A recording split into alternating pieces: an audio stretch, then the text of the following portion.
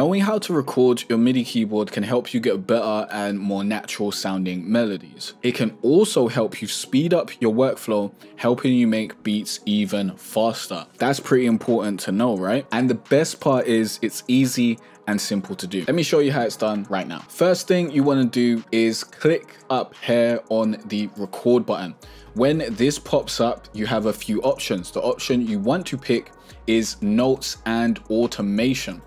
This makes it so that when you record, it's going to be recording notes and automation into the playlist. At this point, you want to select the pattern that you're going to use. So let's create a new pattern and we'll select the instrument that we're going to use. And then you want to turn off any looping. The reason why you want to turn off the loop is because let's also make sure that we solo this one thing so everything else doesn't play. The reason why you want to turn off the loop is because if you have a loop set, when your recording hits that barrier, it's going to go back to the beginning and loop back around and continue recording, which will end up with you having loads of notes stacked on top of each other, which just isn't helpful. However, if you don't have any loop set, then what you can do is you can just play along, find something that you like, and then maybe if you had something interesting around, you know, the 30th bar or what have you, you can delete everything else and just use that. So definitely turn off looping. It's going to help you out a lot. Then when you actually want to record, all you need to do is hit the play button. So now it's recording. We can get some stuff in here.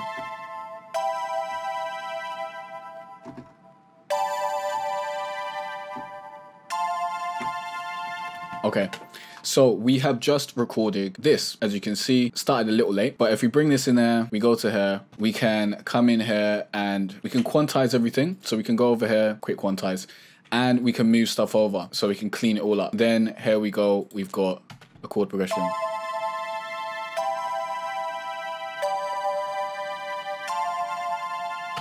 But I've also got my keyboard to set at a certain velocity, so things can't go lower than that. So it does dehumanize things a little bit.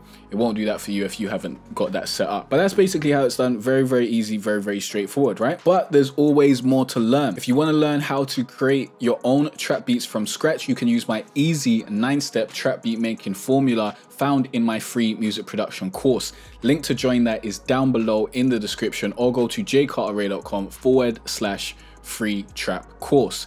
That course will take you from making your melody all the way to mastering your beat, and it's absolutely free. So you've got nothing to lose except for the opportunity to join this course while it's still free and available, because it won't be free and available forever. So definitely join this when you see this as soon as possible. If you got any questions or any other videos you want me to make, please let me know in the comment section down below.